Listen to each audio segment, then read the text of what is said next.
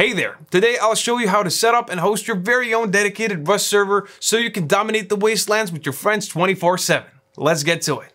To get that game server running, we need to have Rust installed and a VPS that will host your game. Since you probably already have Rust installed in your computer, let me show you how to get and set up the VPS. Okay, so first, you'll need to purchase a game server hosting plan. To do so, go to this landing page or click the link in the description. Then, choose a plan that suits you best. The more RAM and CPU your server has, the smoother it will run, so choose a higher tier plan if you're thinking to have a large player base connect to your server.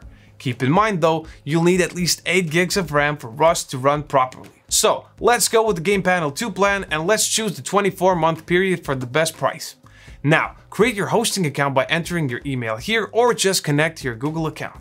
Then select a payment method, fill in the required details, and use our coupon code GP10 for a 10% off your purchase. Now, once your payment is confirmed, you'll need to complete the initial onboarding process. Start by choosing the server location with the best latency. The lower, the better.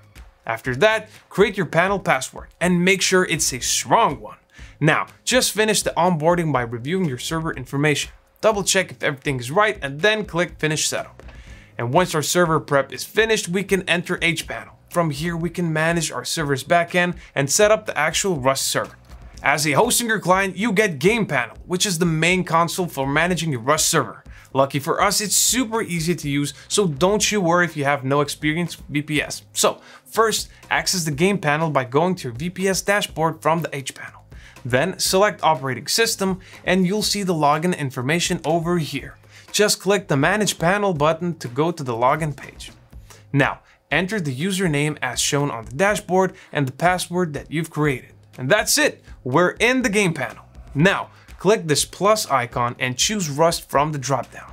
Then, give it a name if you want, set how you want it to start after installing, and finish by clicking Create Instance.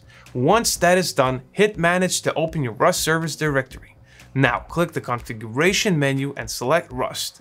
Here, you'll see a bunch of settings like your map, server name, and more.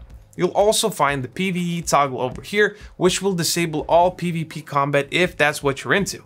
So feel free to customize anything you want, and once that is done, enter the console page to start the server. Don't worry if you see an error message that Rust is not installed. It will begin the installation from the backend.